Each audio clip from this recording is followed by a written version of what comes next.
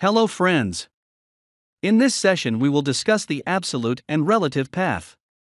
This is a very small topic, but this question can be asked sometimes in an interview. We will use this diagram to understand this topic for easy understanding. Here I have not drawn complete directory structure as this is not required. As directory structure starts with slash means root, so this is the first directory. And inside the root directory, we have other directories like etc, home, boot directory. As users' profiles are created in the home directory, so this is a Janic user in home directory.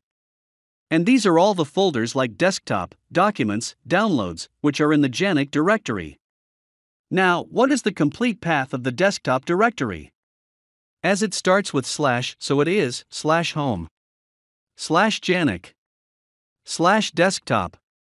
Now let's jump to the command prompt and check in which directory we are. We will use the pwd command.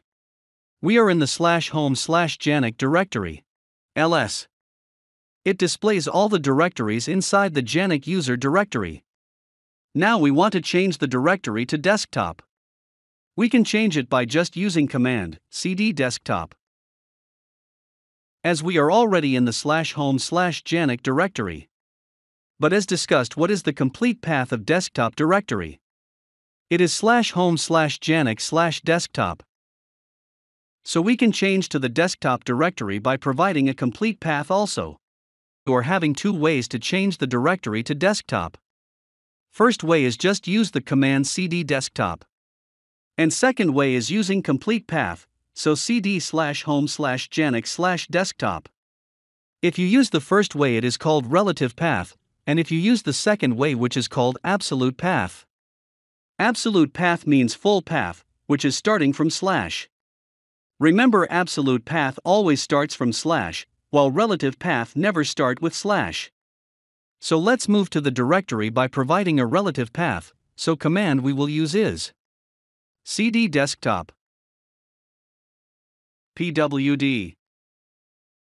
Perfect. We are in the desktop directory. cd ...